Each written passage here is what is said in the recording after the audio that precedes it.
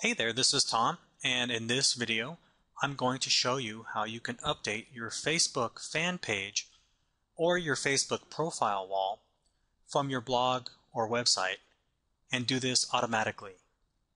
So the idea here is to have your blog automatically updating your Facebook whenever you post a new article. Now if you're using WordPress, this is quite simple.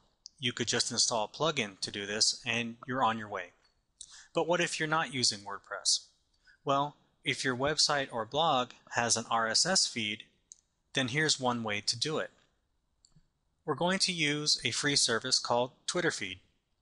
This service can take an RSS feed and use it to automatically post to other websites like Twitter, Facebook, and a few others.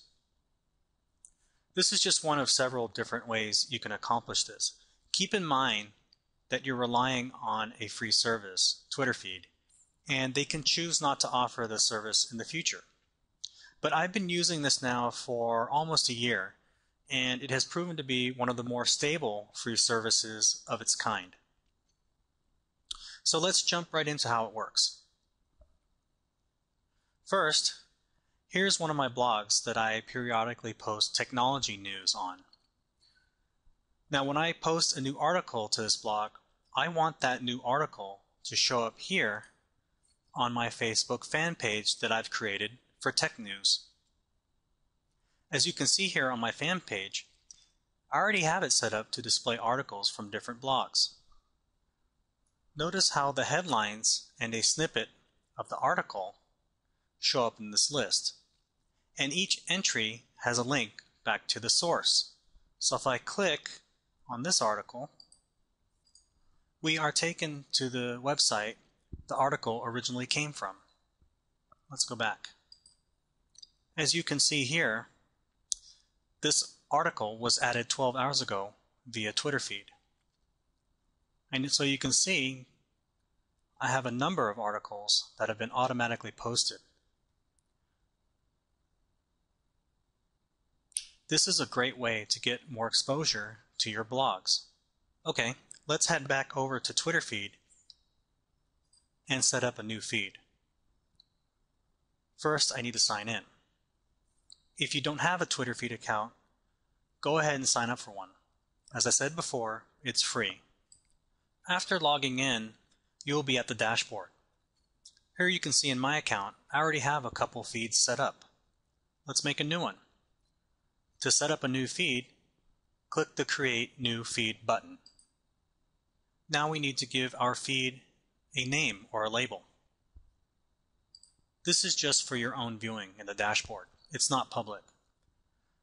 So I'm going to call this feed Techie Insider Blog.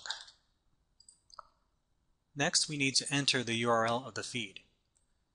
So what I can do here is pop over to my blog and click the feed icon in my browser, and I'll just copy the URL right out of the address bar.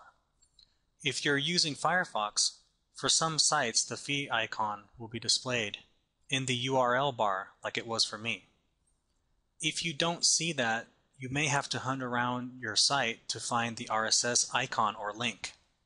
Click it and you should get your feed's URL to show up in the address bar and copy it.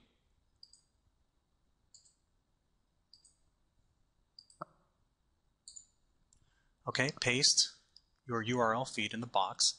It's probably a good idea at this point to click the Test RSS Feed button to make sure Twitter Feed can read your RSS feed. Feed parsed OK. Under Advanced Setting, you can leave all these defaults. By default, Twitter Feed is going to check your feed once an hour to see if you have new articles or activity. There are other settings here, but I think for most people, the defaults are fine. You can click the Advanced Setting buttons once more to get the settings out of your way. Now click Continue to Step 2. Here's where we're going to set up the websites we want Twitter Feed to update.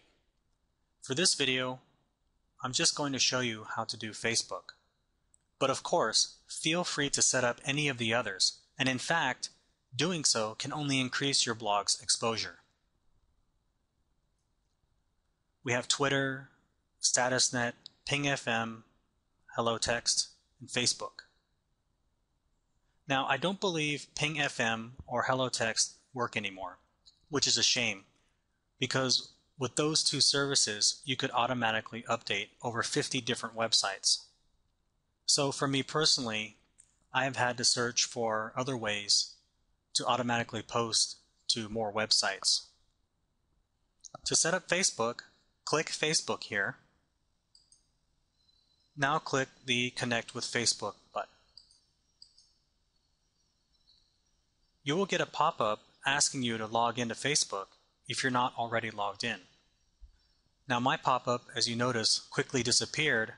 I guess that's because I've already confirmed that Twitter feed is allowed to connect to my Facebook. I must have done that when I set up the other two feeds.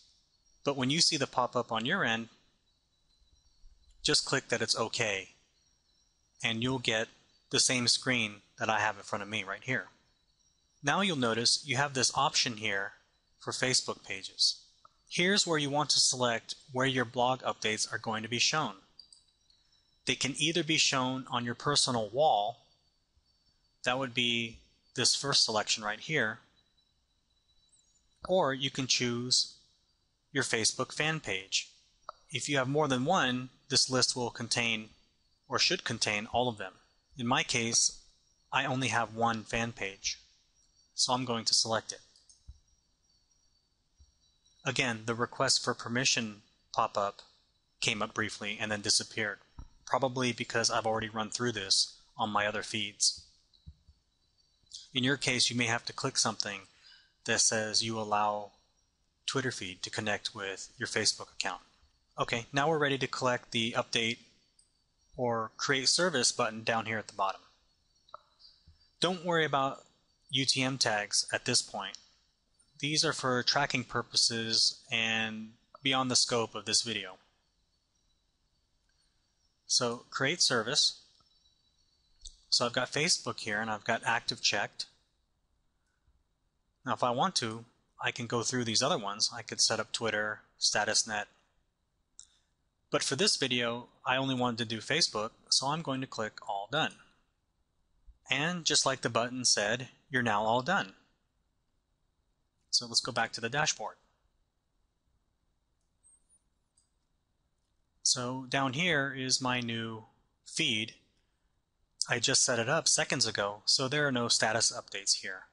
But up above, under this feed, it's showing the last two articles that were posted.